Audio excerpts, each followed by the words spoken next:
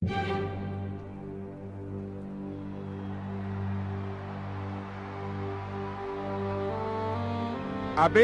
Papam,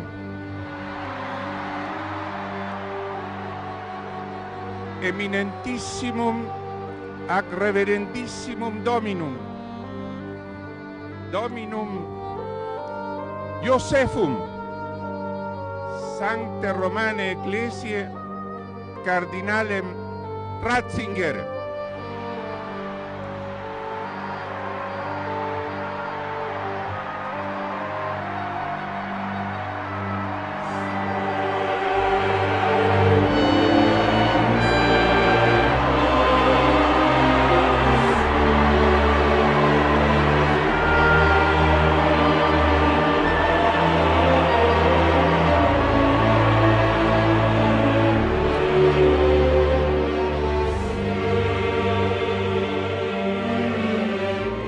Joseph Ratzinger was born on Holy Saturday of 1927 in Bavaria. The youngest of three children, Joseph and his brother Georg were ordained to the priesthood on the same day in 1951. At the age of just 32, Joseph was made a professor of theology at Bonn University. In the early 1960s, he participated in the Vatican Council, serving as a theological consultant to the German Cardinal Joseph Frings. At this time, Ratzinger was thought of as one of the most liberal minds at the council, and cooperated with Hans Küng in trying to reform the church. But in the late 1960s, Ratzinger's views seemed to shift closer to the more traditional voices in the church, and it was around this time that he became good friends with the newly elected Pope John Paul II. He was created a cardinal in 1977. Towards the end of the century, Cardinal Ratzinger wished to retire from the public life and submitted his resignation as prefect of the Congregation for the Doctrine of the Faith 3 times to the Pope. 3 times his request was rejected, and in 2005, Pope John Paul II died.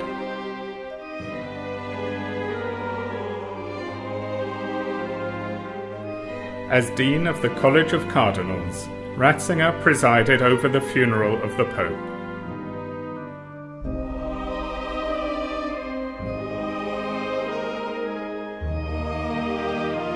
During the ceremony, members of the crowd shouted "Santo subito," Saint now, and sure enough, just 20 days after Benedict was elected as Pope, he initiated the beatification process for his predecessor. Celebrare possit in nomine Patris et Filii et Spiritus Sancti.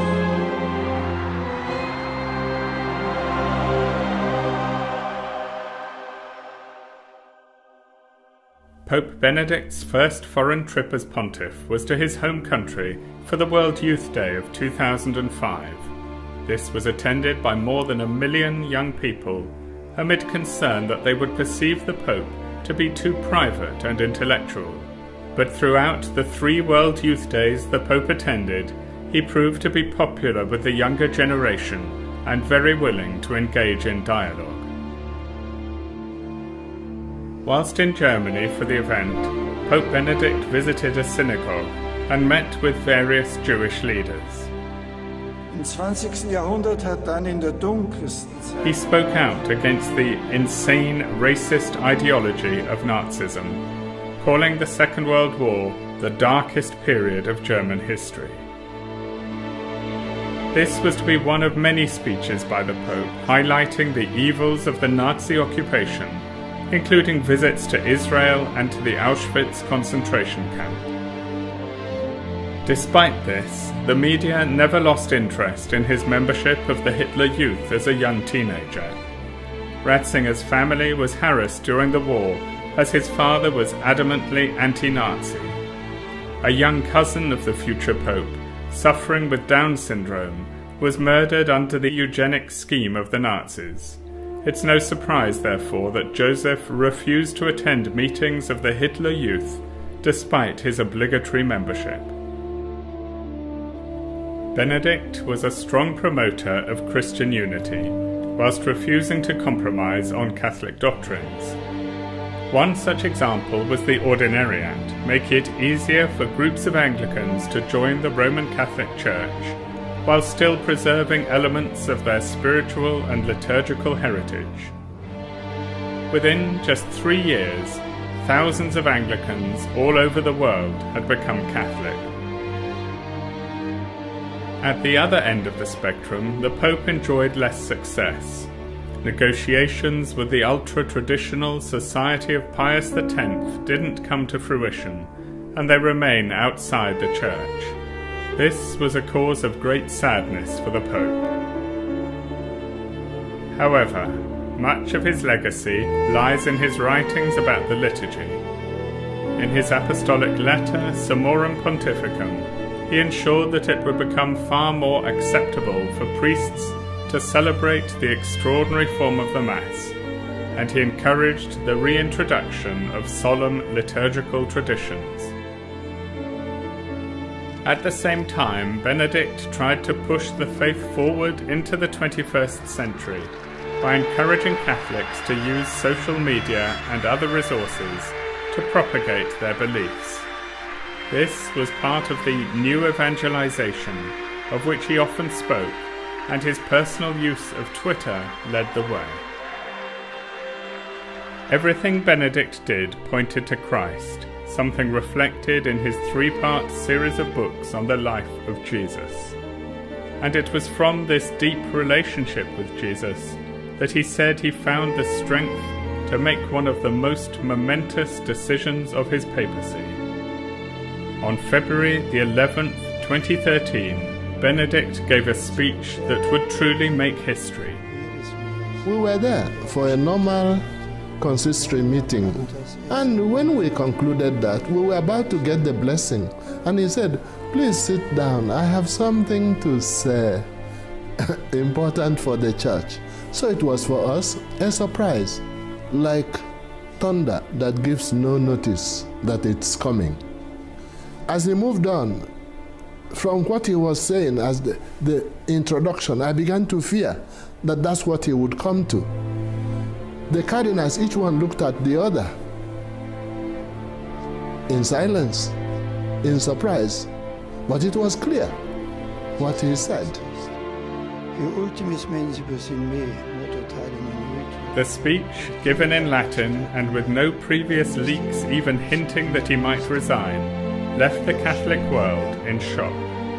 But at the Pope's last Angelus, delivered from his study high up in the Vatican, he clarified his intentions. Il Signore mi chiama, grazie.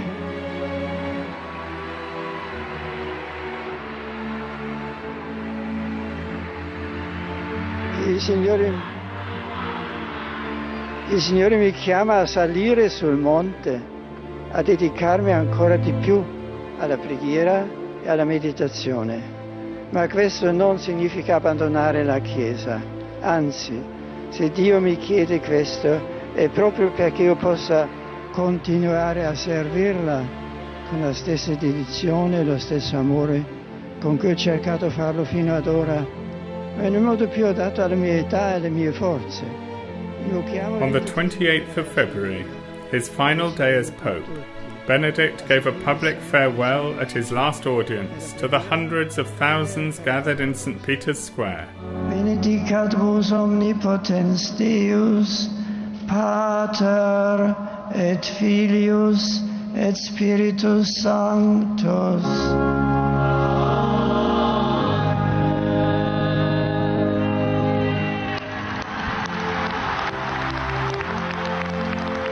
Then he was flown off to Castel Gandolfo to be, as he himself put it, simply a pilgrim about to start his last journey on earth. It happened yesterday. The death of Pope Emeritus, Benedict XVI.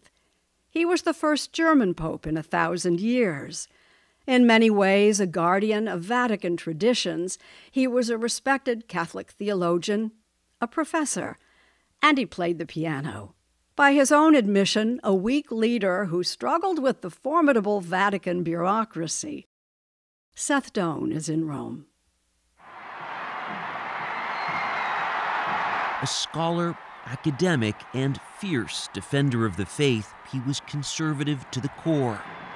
But this most orthodox of popes did the most unorthodox thing when he became the first pontiff in 600 years to resign. Burying a retired pope is also unprecedented in modern times. Saturday evening, the current Pope Francis paid tribute, calling Benedict XVI a noble, kind man who was a gift to the world. When Benedict retired in 2013, he acknowledged in Latin that the strains of duty had become too much. He was stepping down as the church was rattled by sex abuse and corruption scandals. You think of Pope Benedict as such a conservative, but in resigning, it was a revolutionary thing. It was a pretty progressive thing to do. In some ways, he was very much in line with this idea of modernizing the church. I think it reflects his attention to the fact that we're in a contemporary age. You know, before the modern age, popes didn't live so long. Father Mark Lewis is an American Jesuit priest and rector of the Pontifical Gregorian University in Rome. I think one of the things that's fascinating is he's one of the few popes who wrote books during his papacy. So he did 3 volumes in Jesus Christ. And what's really interesting about those books is he didn't write them as Pope Benedict. He wrote them as Joseph Ratzinger. Born in 1927, Joseph Ratzinger was the son of a policeman and a cook, growing up in a small Bavarian town in Germany. He joined the Hitler Youth, as was compulsory, and later was conscripted into the German army. He'd wind up deserting and turned to religion, rising through the ranks of the church. As cardinal, he ran the organization charged with defending church doctrine and developed a reputation as a strict conservative. Maintaining those hardline views as pope, he strongly opposed gay marriage and the ordination of women. And in 2009, he caused an uproar by dismissing condoms as a way to prevent AIDS. While Benedict was also criticized for not taking action against bishops who ignored or covered up clerical sex abuse, he was the first pope to publicly meet victims of abuse, and he apologized. As pope, he was credited with reaching out to other faiths, including Judaism. He was a linguist, a bookworm, and a pianist who loved Mozart's music. News of the former pope's death came as we were speaking with Father Lewis Saturday morning. I think he was a very gentle man, and I think he tended to listen to people and talk very, very much from the heart. That first point, his theology, yeah? Bad news. What? Pope died. The Pope just died? Yeah. Wow. Wow. What does that mean for you? Well, I think in a way we're sort of fortunate that we had at least a few days of preparation. It also gives us a chance to really reflect on that legacy, on what he gave to the church, and that example of resignation and living a life of isolation in his last years. The last pontiff to resign was Pope Gregory XII. That was 1415, and he moved hundreds of miles from Rome. But Benedict stayed close, calling himself Pope Emeritus and living in a monastery set in the sprawling Vatican gardens. Was it difficult as a church to have 2 popes, a former pope and a living pope at the same time? I think Benedict was able to make it work because he was so willing to move back out of the limelight. He was very good about not overshadowing Pope Francis. I think Francis saw him as someone he could consult with, and maybe the only person in the world who knew what he was going through. Pope Francis will preside over the former pope's funeral mass Thursday, and from tomorrow, Benedict's body will lie in St. Peter's Basilica, so the faithful can pay tribute.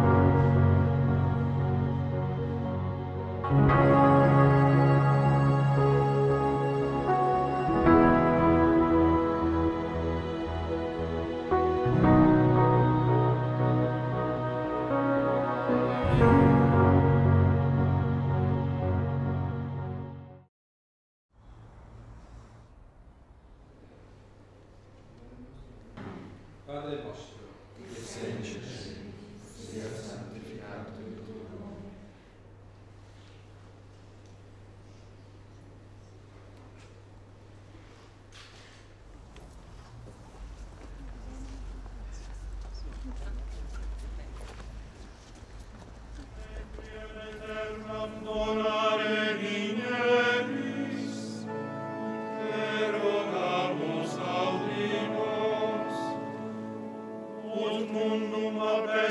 Fame e bello servare digneris, erogamus audinos, Christe audi nos, Christe audi nos, Christe exaudi nos, Christe exaudi nos. Requiescat in pace.